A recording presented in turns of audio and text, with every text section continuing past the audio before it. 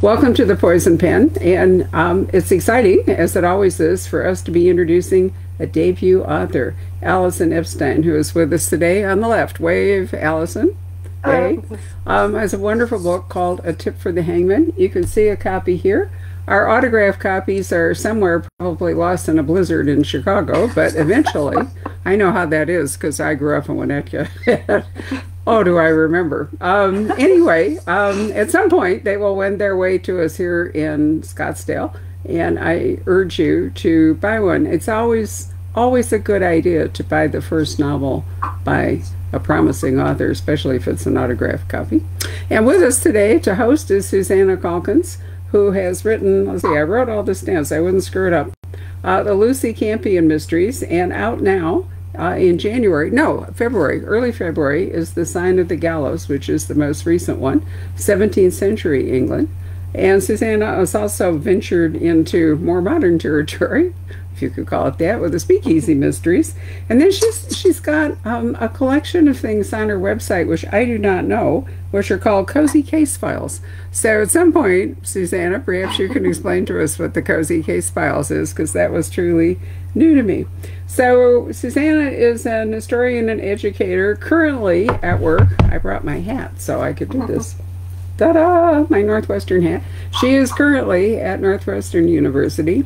And Allison, who works as a copywriter in Chicago, marketing copywriter, sorry, is a Northwestern graduate. So who knew that today I should have worn purple, but this is the best I can do. Northwestern is distinct for its purple color, right? Not necessarily the most flattering color in the world, but absolutely distinctive. And if you travel with Northwestern, which my husband and I thing to do it. So Susanna is going to be talking to Allison about A Tip for the Hangman, and we are dropping back into Elizabethan England, and particularly the life of Christopher Kit Marlowe, whom many of you may have heard about as a dramatist. You may not be so familiar with his rumored career as a spy for Sir Francis Walsingham, who really started, if you think about it, really started MI5, didn't he? More or less. Yeah, I mean, he really did, with his intelligencers and so forth. So there's much about Christopher Marlowe that we will never know, which is really unfortunate because he crammed a lot of living into a relatively short life. But I'm sure you're going to tell us more about it. So Susanna, over to you. Okay, great. Thank you so much for having us. And you know, I got to read Allison's book pretty early on, so I was excited, especially when I saw some interesting parallels with work I've done. But Allison, I was curious if you could just kind of tell us a little bit about A Tip for the Hangman. I mean, what's the story about? Can you kind of set the scene for us? Yeah, absolutely. So A Tip for the Hangman is kind of half historical fiction, half spy thriller, is how I've been describing it. As we said earlier, it is about the life of Kit Marlowe, who is well known, I mean, as far as poets and playwrights are ever well known. He's well known for his writing. He was a contemporary of Shakespeare, so he was moving around in that kind of circle. But at the same time, we also have pretty reasonably good historical evidence that he was working as a spy for Queen Elizabeth I. The details of that spy work are sketchy, as details of spy work often are. If you're a good spy, we usually don't know a whole lot about what you did. So in A Tip for the Hangman, I kind of use a little bit of historical fiction creative license to imagine what Marlowe's spy career might have been. And based on all of the wonderful things that came together in my research and timing and everything, a lot of the imagined spy career that I created for him is about the schemes by Mary Queen of Scots to unseat Queen Elizabeth from the throne. And that, after I read your book a few weeks ago, you also do quite a bit of dealing with Mary Queen of Scots, so I was delighted to see that. Yeah, so I'm so curious. I mean, how did you come up with the idea? I mean, is this a time period you've always been interested in? Was it Marlowe himself that you were, like, what brought you to sort of think about this book in the first place? Yeah, I was an English major as an undergrad, and so I've always been the stereotypical Shakespeare nerd. I will spend my time watching any production of Hamlet you can find for me. And so when I was getting my English degree, I kind of gravitated toward that kind of coursework. And in one of those classes, I was introduced to Marlowe as, one of the other people writing at this time.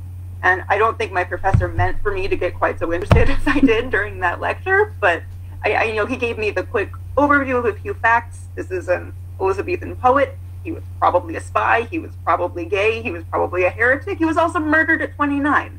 And I kind of just went off on that research tangent.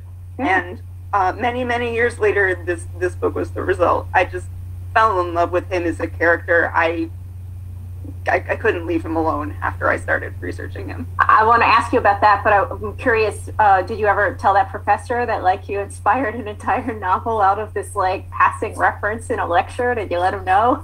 I actually did an event yesterday at that college, and I gave him a shout out. So oh, nice. Now he knows all his. So he knows now, he knows now. He didn't know before. I didn't make sure I was going to work. Yeah, well, I can't imagine as an educator to know you just have this sort of passing reference and someone creates a whole novel that is so intriguing. That's you gotta watch what you say around college. Exactly. What was that like for you to? I'm actually curious. You mentioned some sources that you had about. I guess I'm sort of interested, especially in Marlowe as a spy. It sounds like that was kind of things people might have known about him. Just generally, what kind of research did you do, or what kind of sources did you use? Yeah, the fun thing about Marlowe's spy career is that there are some primary sources from the period, and I reference a few of them throughout the book, kind of as Easter eggs for the Marlowe enthusiasts. There's a relatively well-known note from Elizabeth I's Privy Council, and sending a note to his university professors at the time saying, I know Marlowe's been absent from class a lot. He's been doing secret state business. Oh, cool. That's not a problem. And so that's a real document that is kind of the basis of most of the Marlowe spy theories. I love it. Oh my gosh. That's is there a Marlowe society, by the way? Is there a secret Marlowe society? I'm just curious if there'sMarlowe, because you mentioned Marlowe. There is actually a Marlowe society.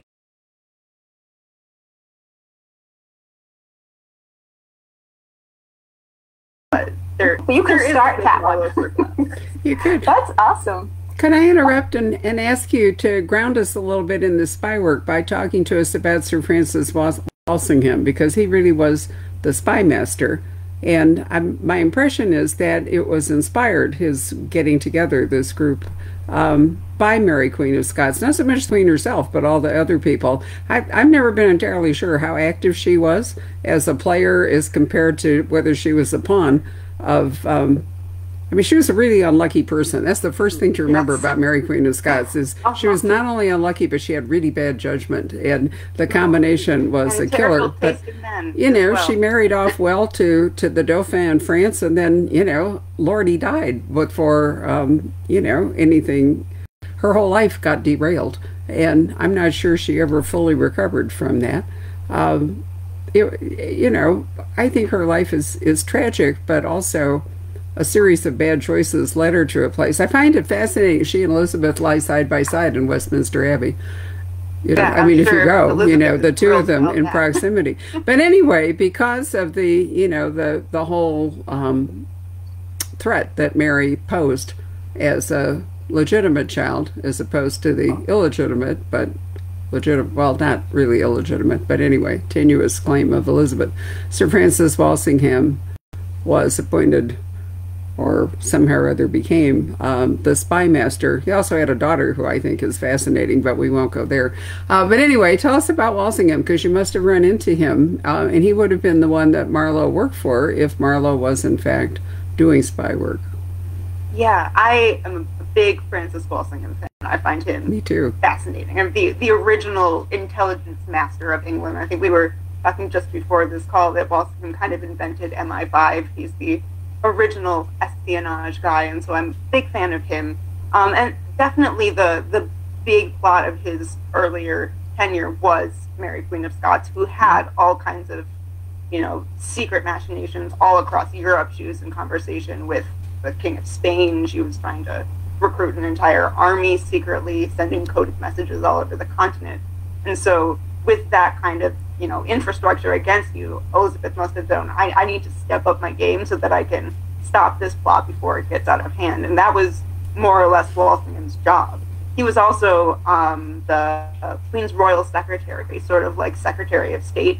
So he had his hand in all kinds of different European plots throughout the time. So that kind of made him the perfect guy to get a little bit deeper in the underground side of things.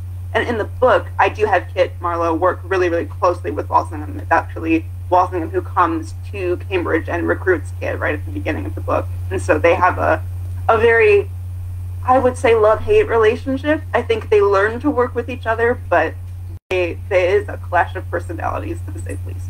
Mm-hmm. And I mean, I think you do a really great job of bringing these characters to life. I mean, and they seem really, vivid, and it's just so intriguing, how they, I mean, like they're bringing in sort of mathematicians and I mean, I never want to give away spoilers, but so what do you want to say about how much do you want to say about like maybe Babington and or not? I am happy to talk about it because I find it incredibly interesting, and also I think most people who know of Mary Queen of Scots know that it ended badly. So okay. Yeah. There's not a spoiler in the beheading. I'm so sorry if you did not know this. But yeah, I mean, I'm just curious, it's, just as a really quick side note to my own book, this is why it was so interesting when I was reading Allison's, and I got the chance to read it ahead of time, is that I was working on the one that just came out now, and the Sign of the Gallows, and the Sign of the Gallows is referencing to this Babington plot, this cipher between Mary, Queen of Scots, and Ben Babington, who is her co-conspirator, a Jesuit priest, I believe. And, so the Sign of the Gallows was one of these ciphers that is still in the 17th century. They're still using this code. So it carries on, even though apparently it was a really bad code that everybody, was able to break. Because I think it was like a fairly simple substitution cipher, from what I kind of can glean. It's really hard for me to capture all the nuance on that. But did you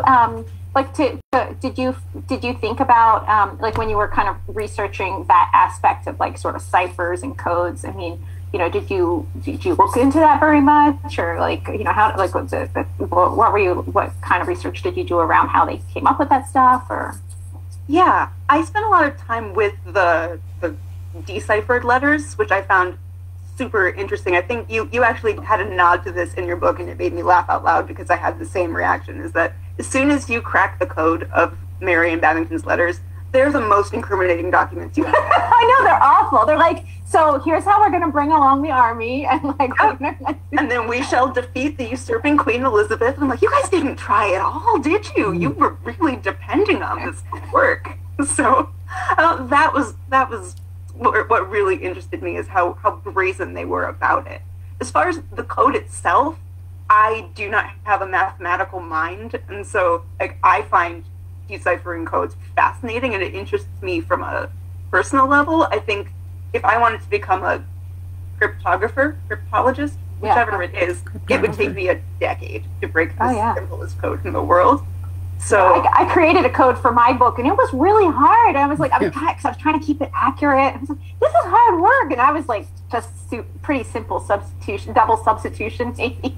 Not like the really complex mathematical ones, which are really hard. The way I got around that is, I thought Kit Marlowe would be a good cryptographer. He has kind of, the way that you play with language, multiple languages, you play with words and meaning. It seems like a good way for him to get involved in spycraft, and so that's why in the book I gave him kind of the code decipherer role, but I also made him very new to it, and so he's kind of figuring it out as he goes, and he also doesn't really know how it works, which author tip is a great way to do it if you don't know how to read a code.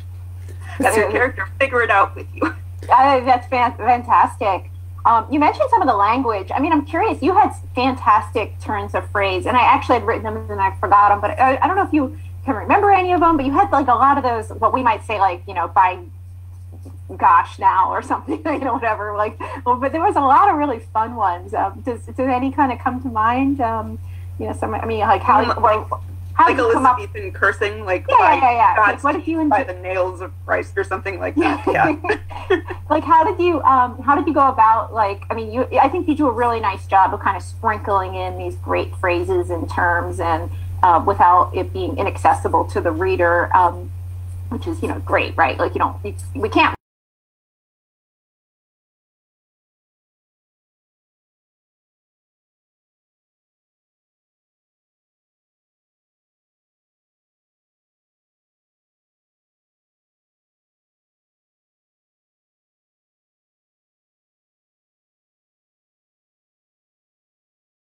Time they had a very weird exclamation that you could tell was clearly standing in for what would have been a modern curse word if it was written in 2020. I loved those, and so that was part of the voice of the time that I wanted to keep in there. But as far as language goes, you're right that I was trying to walk a pretty narrow line for this book. I didn't want it to feel distractingly anachronistic, but at the same time I wanted it to feel like these are Elizabethans who could also be modern people. I wanted it to feel accessible, and I wanted it to feel of the moment. And so it was a careful balancing act of, is this turn of phrase, does that sound too much like 2018 when I was writing it? Or does that sound so archaic that it kind of jumps out from everything else? My copy editor and I had lots of fun discussions about. Was there one in particular, like, you can remember, like, they like or didn't like, or, you know?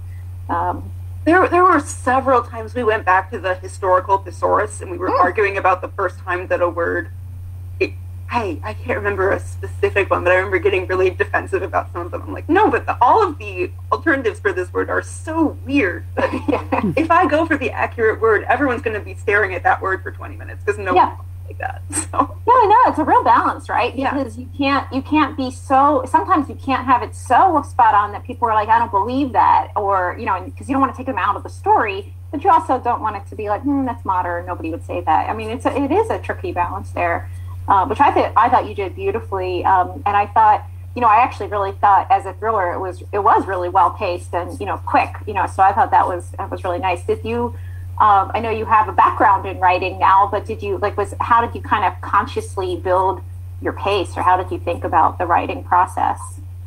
Was that? Yeah, this book taught me how to pace as a writer, and you can really, really tell the difference between the first draft of this book and the one that is on shelves now, because the first draft is twice as long and, you know, kind of meanders all over the place, and it wanted to be a thriller, but it didn't know how. So as I was really committed to making this book work, and kind of as an exercise in that, I was like, okay, we're going to have to figure out how to pace it. So there are many different rounds of revisions of just moving scenes over here, condensing timelines, moving things around to make it have that thriller beat, while also kind of keeping to the historical timeline of when things actually happened and how long it took. So it was there were many nights of just moving note cards around on the floor, trying to get the pace to be right. And how long did it take you to write the book? I'm always just so curious, because, you know, a lot of us take a long time, that first book. And was this your first book? Is there a book in the drawer somewhere, the proverbial drawer? The book that's in the drawer before this one will stay in the drawer, and no one will ever look at it. That was practice.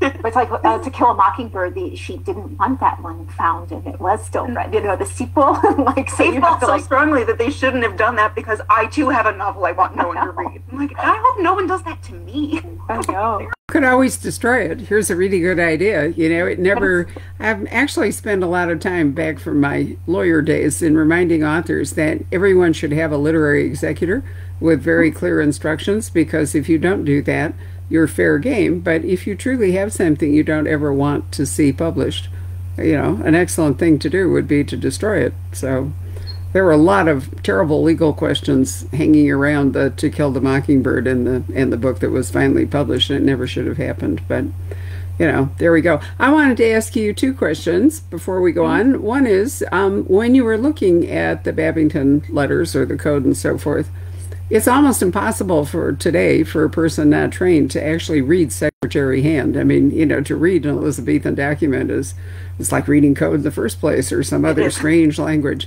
So did you work with original documents? Did you look at modern translations, or did you need to at all? You just needed to know that they existed? Mostly what I worked with was transcribed versions of the originals. I didn't have access to the actual files. I could see scanned versions from the British Library and things like that. But the wonderful part of online archives is that most things like that have been done into searchable text, and so you can just kind of scroll through them and read the bits that are important and not have to worry about whether that S is really an F. But I absolutely agree with you. The few times I did try to read the actual documents or compare it against them, it takes an hour to read half a page. It's exhausting. Right, and you're not even sure you don't even know for sure you got the words right. So no, it's tough. Have you had an opportunity to spend time in London before the pandemic? I'm assuming that you were able to go there. Did you visit any Kit Marlowe sites, so to speak? Did you go to the tavern at Deptford? I've actually been there. There's a wonderful water bus service that goes from Greenwich all the way down, and I've ridden it many, many times. And one day I finally got off at Deptford, and I thought, might as well go see. And it's so interesting to me that people still talk about Christopher Marlowe and what happened, the bill in Deptford. But did you have a chance to see it yourself? I did spend some time in London toward the beginning part of writing this book. It was kind of like I had an idea in the back of my mind, and then that trip kind of helped me develop it into an actual outline for the book. I did do some wandering around. I took a day trip to Canterbury so I could wander through the streets where he grew up, and that was of great delight to me. I saw the grave marker for Marlowe in Deptford, and funny, I had a friend who was living in London at the time that I was trying to sell this book. She's since moved, but when we were waiting to hear back from an editor whether the Marlowe book would sell or not, she went to Kit Marlowe's grave and just put out a little good wish for me. So, nice. It worked. That's really nice. I thank her for that. Yeah, well, among his other qualities, he was a real brawler. He reminds me a lot of Caravaggio. I don't know why. I was reading some essay or something. There must be a new book out about Caravaggio or something. And the two of them, I thought, had a lot in common despite their separation in time. And, they were incredibly talented, but they were also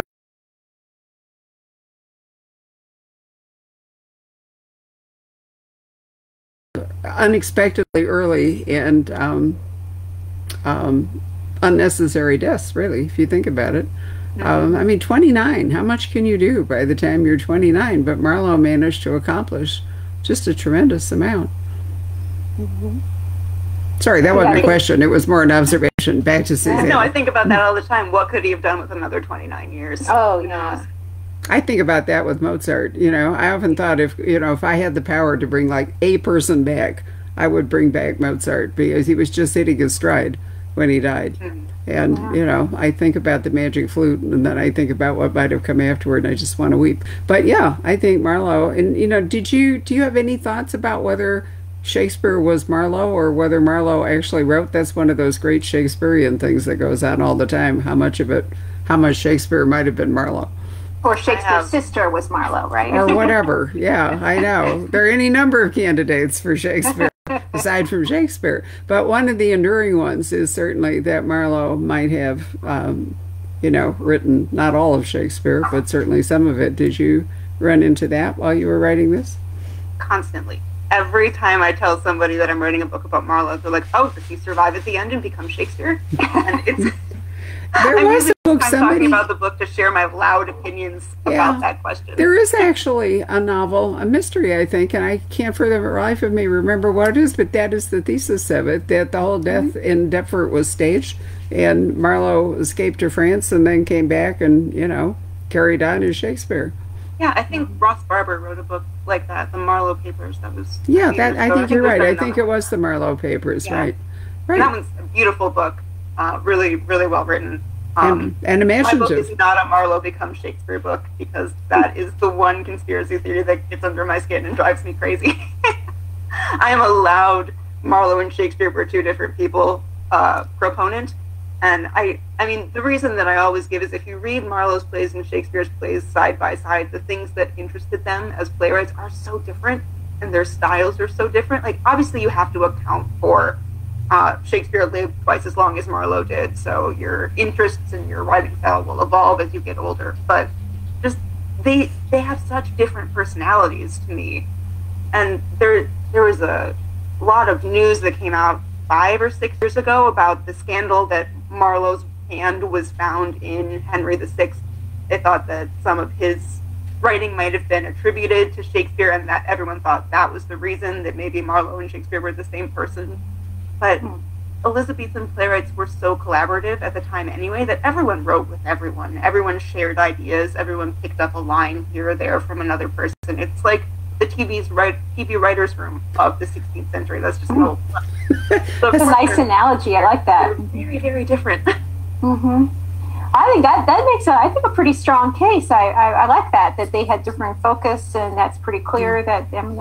You've already convinced me. 2 different people. I'll take it. I could go on for another 30 minutes if you like. This is my soapbox. Yeah. I mean, I'm curious. Actually, just generally about like other. As you were doing either your research or what were some of the other things that you maybe learned in the process of writing the book? Were there other things that maybe didn't get into the book, or what kind of historical things also intrigued you? I spent a lot of time researching the history of the Church of England for this book. And so this could have been a 700-page book that just follows the religious turmoils of the time. That sounds very dry when you say it out loud, but the way that happened, and it was so dramatic, and there was so much underhand scheming to try and get the religion that you believed in on the throne. That was the drama of the time. And so there's and when you think about it, the state religion changed so many times. Every time a new queen or king came to the throne, basically for 70 years, the religion would flip. And so it was just such a turbulent and interesting time. There's so many stories in that could have been included. I had to really force myself to say, no, this is a Marlowe book, and we can't go on for 70 years about the Church of England. But yeah, no, I mean, obviously those religious wars don't really end, in that time. I mean, they keep going. But, one of the questions, actually, I want to go back to something I was kind of asking you about before, about how long did this take you? But I'm also just curious, what has surprised you so far about publishing your first novel? I mean, what has anything surprised you about this journey, or like you're still new in this? So what have you learned? Yeah. No, I think the answers to both those questions are kind of the same, because the thing that surprises me the most is how long everything takes. Yeah.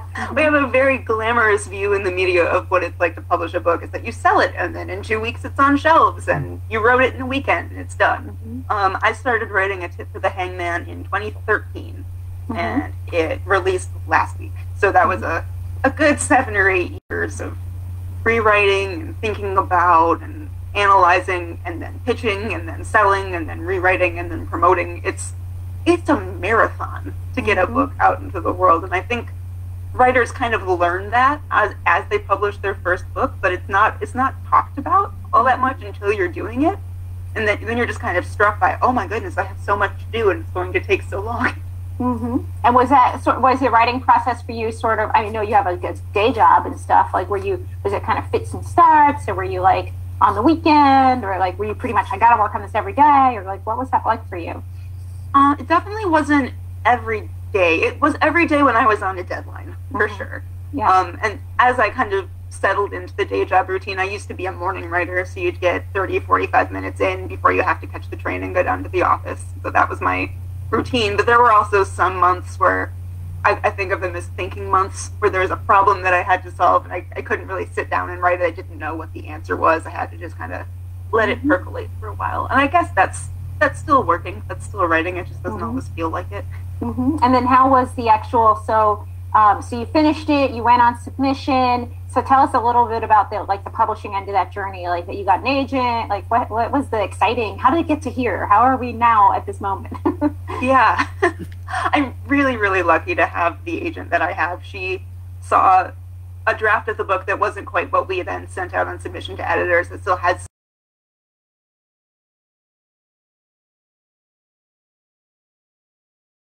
make it work, and she had a lot of faith in me as a writer who's never sold a book before. So thanks, Bridget, you're great. Yay, Bridget, good job, Bridget. Wonderful. So then we went out on submission, and we were on, it felt like a very long time. Again, I don't really have a good metric for how long these things take for other people, but we were on submission for quite a while.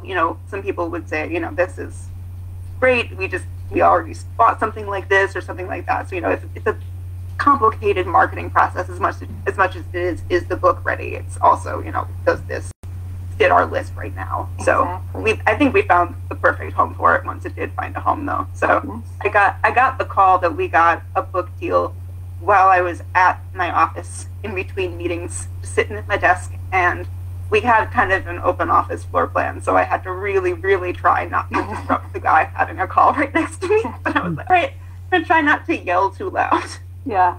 No, I think that moment when you kind of hear, that's pretty exciting. So hopefully you're kind of capturing, then you have your first, all the things that are the first, edits, which may not always be fun, but the first, seeing the cover, all of that stuff. How did you come up with the title, by the way? Or did you come up with the title? Was that a marketing choice, or did you do it? It was one of the titles that I proposed to the team. Mm-hmm. Again, we queried it under a different title. So we kind of brainstormed together what would be the best way to sell this book. And I really love the one that we landed on. The reason that I love it the most is that at heart, I am a person who is sold by a good pun. And so this title kind of has a double meaning, and that delights me. Mm-hmm. For the way I explain it is, a tip for the hangman is one kind of a tip of information that you give that's going to lead someone to the hangman, essentially espionage. You learn the fact that leads to somebody's death. But also at this time, one of my favorite weird historical facts is that when someone was going to the gallows to be hanged, they were expected to actually pay the executioner for doing the job of killing them right before their death. They would have to hand over a few coins to the hangman in order to be executed. And so I kind of like the fatality of that, the kind of weird catch-22 of it all. And so that's it's like bringing your own noose to the hanging, or like with mine, because I studied murder ballads. That's actually what my background is. Us morbid people will like it. Yes. But that, or they'd pay for like boys to come and hang on people's legs to pull them so that it would be quicker. I mean, it's so morbid, it's so awful. But you've got to make sure. Terrible execution stories. Well, yeah, that's exactly it. I mean, it was Mary Queen of Scots that had the pretty botched execution, right? Like they kept going after her. It was pretty terrible. Yeah, it took several times. And then was Thomas Cromwell, like 50 years before, that was just as bad because the executioner was drunk. It's you gotta pay those people. Yeah. Do you all know? Could I just interrupt for a second while we're talking about the hangman? Do you know that Canada's version of the Edgars, the award tier for mystery writers, is called the Arthur Ellis Award, and Arthur Ellis was the pseudonym for the Canada's hangman. So up until this year, the award was actually a gallows and a noose at all. So the hangman has certainly made his presence felt over time, but they often, it could be a family position. I mean, it had a fake name, so to speak, because, they got to keep the clothes, if I remember right. Yeah. There were perks for the hangman, like the clothes, and hanging could go really badly. So you're right about, they would sometimes pay people, or relatives would, grab onto their knees hoping to break their neck before they strangled, because strangling is really a miserable death. Although they are very alienated figures, as you can. I mean, actually, that's my next book is about a hangman. Is it? It's sort of like this sort of sad tale of and actually, mine might be called something similar. We were just talking about this today with my editor, so I'm a little afraid to tell you that it might be called the Cry of the Hangman. I was like, but that sounds a lot like a tip for the hangman. But they're like, oh, it's either way, I want to read 100 the years story later. of the sad hangman. There's a Bavarian series. I can't remember the name of the author. It's Oliver something. I'll think of it. But anyway, it starts out with the hangman's daughter, and it's a might be 17th century Bavarian, I think. But anyway, what it's like to be the daughter of the hangman and all of the things that introduces into her life. But it was a necessary job if you in an age of serious capital punishment. Yeah, definitely an archetypal figure of the period. It really was. Susanna, before we move to questions, why don't you tell us a little bit about your January book, your most recent, Lucy Campion, or the whole series? You might give us just a bit of background about it. Yeah. So my books these Lucy Campion mysteries are set in 17th century London, and they feature Lucy, who was initially a chambermaid in the house of a magistrate who becomes over time a bookseller's apprentice. And this is set during the time of the Great Plague, or the Plague and the Great Fire of London. So the Devil's Year, 1666. And so it's sort of each time there's, a little of murder, a mystery, but it's, continuing characters. So The Sign of the Gallows was just released, and it is sort of a story. Actually, Lucy comes across a man who has been found hanged at a gallows and a hanging tree. And mystery ensues. And the next one, which I literally just turned in today, I cannot tell you, it was crazy. The next one is coming out next February. So The Cry of a Hangman, tentatively titled, if I'm allowed to keep that title. But so I know I know we may have audience questions, but I did want to ask Allison also. Maybe this will be the last question. Like, but what? Take your time. We're not under any time limit at all. I am wondering about like what is next for you in terms of like historical. Are you writing something different, or like what are you thinking about? Yeah, I think historical fiction is my happy place, and so definitely the project that I'm working on next is also set, a couple hundred years back. I'm looking at a different socio-political problem area. I think that's the kind of stories that really appeal to me, as a time where everything in society is like kind of hanging on a thread a little bit. Yeah, so I can't talk too much about it because it's not done and my editor hasn't read it. So yeah. Oh, no clue. A small amount of secrecy, but it is kind of still in the historical drama thriller space. Nice. I was going to say it to me in coded language, and I'll decipher it, and I'll be the only one that knows. Yeah, use the Babington code, and then I'll figure it out. Spell it out. Yeah. Oh, that's exciting. That's great. Congratulations on another one on the horizon. That's I know you have to write it and all, or you have written it, or it's in the process. I have written a draft and a half, so we're in the revisions process. Oh, it's done. That's awesome. I wish it was. That would be much more helpful than what I'm trying to do right now. No, for sure. It'll get done. And I don't know if there are some questions. Let me call. Patrick, are you over there? I have to summon back our staff because he's doing the Facebook thing while I'm talking to you. Here he comes.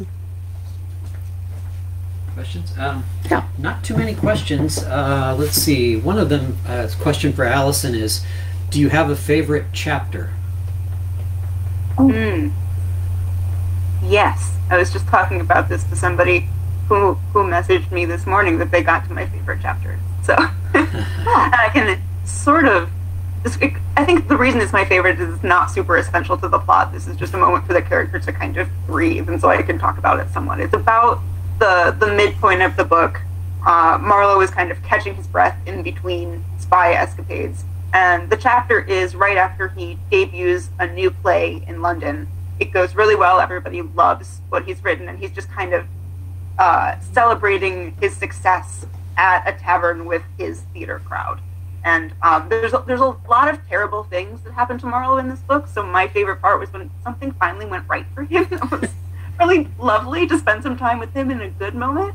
And it was also kind of that was the part of the world that was my entry point into the Marlowe story, the theater and the art scene of it all. And so it was a lot of fun for me to kind of play around in that, see all of my favorite Elizabethan theater characters in the same scene, kind of having a night out together. That's fun. Actually, I have a question for both of you, which is, can you talk a little bit about the challenges of writing dialogue, in your particular historical periods, and how do you, obviously, how do you try to keep it as authentic as possible while still making it readable for a modern audience? That's probably got to be a challenge. And do you find yourself having to, in the editing process, having to excise, just modern phrases that subtly work their way into the work? Yes. Go ahead, Allison. Definitely.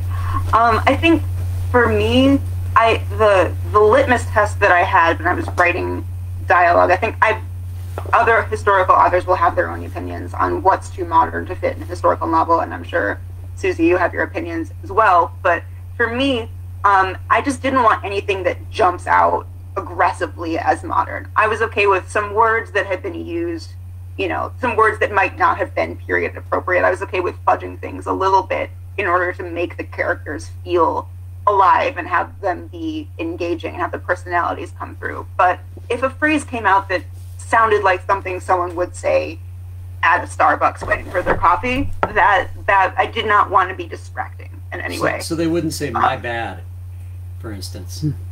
Say what? My bad.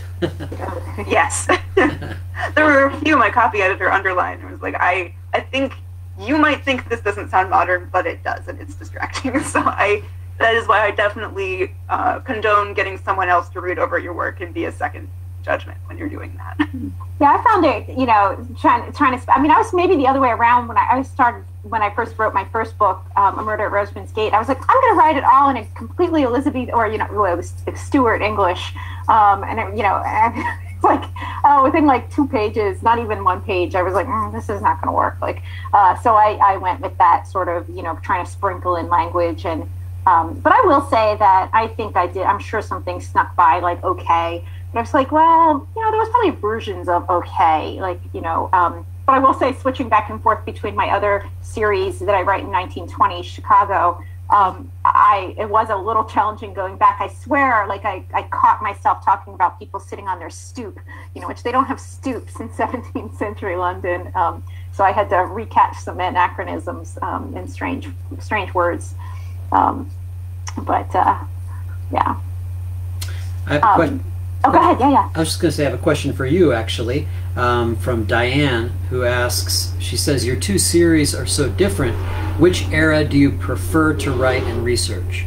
It's such a good question. I mean, it's hard because I love them both, but, you know, that's where I have my doctorates from. You know, my graduate research is, you know, so I really feel very comfortable in 17th century, but it was super fun to go to 1920 Chicago. I mean, that's all speakeasies and cocktails.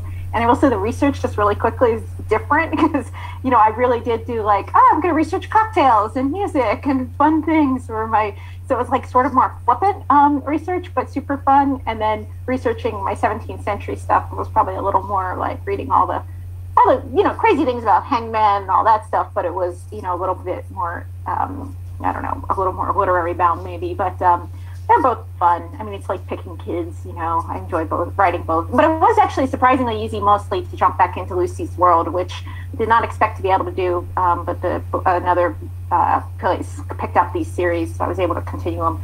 But it's a little challenging. So, Allison, when you get to that second book, it'll be really interesting when you're still promoting and talking about this book. And then you're going to start thinking about the other one, and you're going to be like, which time period am I talking about? I was going to say, for writing in the 1920s, though, in a certain way, it must be a little bit easier to find sources just because the records aren't so old and lost. I was just thinking of what it would be like to try and find a list of cocktails in 1580, and that was horrifying. I know. And I did learn the hard way that I had that Whigs and Tories did not drink the same thing. I learned after a few books that, they drink sherry or they drink port, and it's of political affiliations. I was like, oh man, I wish I had known that with my first book, but you know, nobody else probably knows that, so it's okay. But yeah, it was definitely, you know, how you think about it's easier in some ways to like get YouTube stuff, but I was able to figure out how a printing press worked by watching a YouTube video. So, you know, so there's a lot of, as you say, our sources have been, I mean, English sources are amazingly available. I mean, even when I started doing research as a grad student, I had to use, you know, microfiche machines and all that, microfilm, pre-internet. And, you know, now it's, you know, so much has been put up online. I can just sit on my living room sofa and do research that way. Yeah, not to just keep riffing on your answers, but YouTube as a historical research source is the best unsung secret of historical novelists. I've watched so many YouTube videos that are just, how do you light a fire? What happens to a candle after you burn it for 7 hours? There's a video for everything. How do you make soap? I mean, I was like, oh, this is so helpful. I have a soap maker in my book. And then there's have you seen the Agus map, the Momo map, which is the map, it's the interactive map of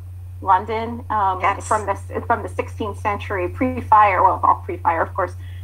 It's amazing. It's incredible. Yeah. I sent it to my copy editor and I said, I need you to know about this because it's so wonderful. Yeah, so some of our stuff is quite good. I mean, that's also really nice. Yeah. I don't know if there's more. I had one last question for you, Allison, because a lot of times there's aspiring writers who are on, who watch and like to learn in these kinds of events. Do you have any advice for for writers, of fiction or aspiring novelists? I mean, like, what would you suggest to them or recommend that they think about that you've now learned? Yeah. I think something that's become more and more clear to me lately, especially this past wacky year, is that having a group of writing friends specifically is so important if you want to write seriously. Having someone that you can send a chapter to and say, hey, I know there's something wrong with this, but I don't know what it is, and just getting a second pair of eyes. Or if you just need someone to complain about the writing process, having somewhere that you can just be tired of edits being hard. I think a lot of new writers see writing as something that's very personal and very private, something that you do alone with the door closed and you don't speak to anybody about it until it's ready. And you can certainly write like that, but I think it's much harder to sustain excitement in your own work when you're doing it by yourself and no one's looking at it and it's only hard all the time. So having people that you can get excited about stuff with is so helpful to keep you going when it's hard, because sometimes it is. Yeah, and I think it's really important to also just share that with people, because I think sometimes writers, it's understandable, you look at all the published books in the bookstore and you're like, oh, they're all, and nobody comes out. I mean, there might be the Mozart equivalent of, writers who can write a perfect first draft, but most people can't, and that they don't know that it takes, 20, 30 drafts sometimes to get to like where you are when it's a published book. And that's one thing I always try to remind people, that it takes time. And my first book took me over 10 years to write, because I was just like, writing a book. But it didn't like just pop out, No. So, I mean, it takes time. So yeah, and even if the first draft pops out, that does not mean that's the last draft. That might not be the good draft. Yeah. Nope. Patrick has another question. Yeah, I have a question from Karen Oden, who's a historical novelist as well. And she says, this is more about Kit Marlowe the person rather than the character, but do you have a sense for how his experience as a spy amidst intrigue and religious upheaval shaped his works? She said, I don't remember the Jew of Malta that well, but I remember lots of intrigue and betrayal. Yes. This is something that I found super interesting while I was writing. Obviously, I did the full deep dive into Marlowe's plays while I was writing. There aren't that many of them. Fortunately, I think there's 6, so you can get through them in a weekend. But there's so much intrigue and betrayal and secret keeping in a lot of these plays. The Jew of Malta, for sure, and also The Massacre at Paris, which is kind of it seems like it wasn't quite finished when he did it, but it's really based in the religious upheaval in France maybe 30 years before the time I set my book. So he's very clearly thinking about the way that religion and politics are interweaving. And then just kind of the theme that I keep noticing repeatedly throughout all of Marlowe's plays, and I think is kind of his hallmark, is just how unforgivingly violent they are. I think if you're spending time as a spy in such a high stakes environment where a single mistake can cost you your life, it's not entirely surprising that the plays are kind of saturated with violence and death and conquest. That's very much the political mood of the time. I mean, Tamburlaine was his first play, and at the time his most popular. People couldn't get enough of it. And essentially the plot of Tamburlaine is a shepherd comes in to a new kingdom and kills all of the kings one by one. That's kind of how it goes for 5 acts. So you can really tell he's working through these questions of power and of succession and that sort of thing, but in a very dramatic way that would not get you in any trouble with the royal censor when you're putting them out on the stage. Yeah, well, he had, probably knew about Henry Tudor and his Henry VII and his path to power. So, Sure. I have to say that, I've never gotten over reading Catherine by Anya Seton, which is like my favorite historical novel for forever. And the way it gave birth to all of these centuries of controversy, familial controversy and so forth, is fascinating. So I understand, Allison, why Marlowe would have triggered off your interest in writing about him and so forth. But have you considered not being English-centric, but maybe writing a different country, a different time, or so forth? We're seeing a lot more books in translation from other countries, and I wonder, because, you know, obviously research materials in English would be the easiest for you to work with, but there are now translations, so you could wander into the Swedish archives or anything else you felt like. Absolutely. I will give the little tease to my project in progress, which is set in Russia. So I am venturing out of and it's funny that you say sources in translation, because I am leaning heavily on translated sources and secondary sources for this. I'm also trying to teach myself Russian so I can read the primary sources. Wow, that's really impressive. Really hard. So give me 40 years and I'll be able to read a single paragraph. I was going to say, I like it as a procrastination technique. Oh, I really have to learn like Russian. I have to learn the language before I can write chapter 3. That's kind of how it started.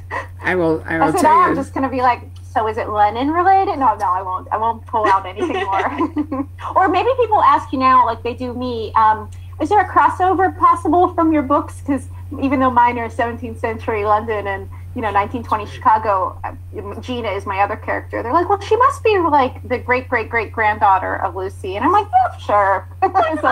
So have that in your background, that there's some matter time travel, and I'm open to both. Exactly. I love it. This has really been a fun discussion, ladies. Thank you very much. I'm going to give you, Allison, my favorite phrase from Russian, which I did study at Stanford, and you'll be interested to know that my professor was a white Russian who had come to San Francisco from Vladivostok and therefore had survived the revolution. In his free time, he taught profanity at the Army. Happy to know, or determined to need to know how to swear authentically if they were dropped into Russia, which, if you think about it, makes perfectly good sense. Absolutely. Anyway, I can still remember, "Я ничего не понимаю." So you figure that one out. It's a very useful phrase to have when you're trying to learn Russian. Basically, it means I understand nothing. So on that note, thank you to Karen Odden, who has agreed to do a Victorian program for us on April 16th with Will Thomas right after Anne Perry. So I'm going to have them in succession. That ought to be a lot of fun for you fans of history. And Karen, I think, Susanna, did you move to Crooked Lane? Do I remember that right? No, well, Minotaur was the first set of those, and then Severn House. Oh, Severn, right. Okay, I knew you'd changed, but I couldn't remember which. Anyway, thank you for your time, and let me encourage you to order a copy after this great discussion. You can see why I say that, of A Tip for the Hangman, which will be wandering in from the snow-covered Lake Michigan frontage, whatever it is, or maybe you live out west in Chicago. Anyway, thanks very much, ladies. It's really been a pleasure to talk to you this afternoon. Thanks so much for having me. And thank all of you. We thank all of you for watching us today. And do tell your friends. And there's a podcast of this that'll be available for people who don't want to sit in front of a screen. And eventually, Patrick will put this on YouTube. So we have multiple channels for people to enjoy our programs. Bye. Okay, bye-bye. Thank you.